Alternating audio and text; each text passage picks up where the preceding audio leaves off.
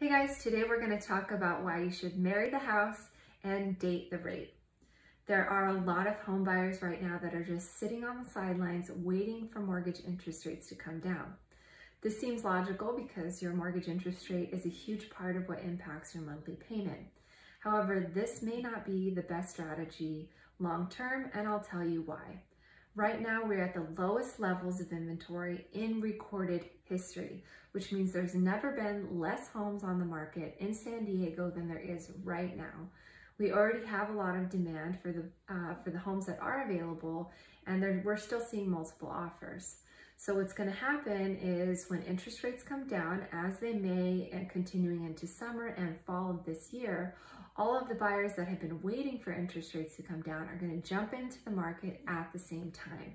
This will create an intense amount of competition and demand, which is only going to drive home prices up.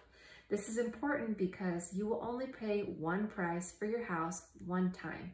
So it's better to get a lower price for your home while you still have the opportunity, and then you can get another interest rate at another time.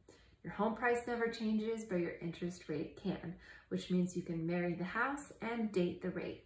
This is a perfect time to talk to an experienced lender that has knowledge about creative loan products, such as an adjustable rate mortgage, or an aggressive agent like myself that can help you negotiate credits from the seller to either buy down your interest rate or give you credits for closing costs.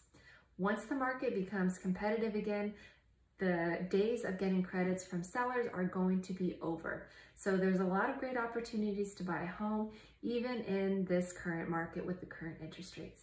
If you have more questions or you found this information helpful, please feel free to shoot me a message and I'd be happy to help.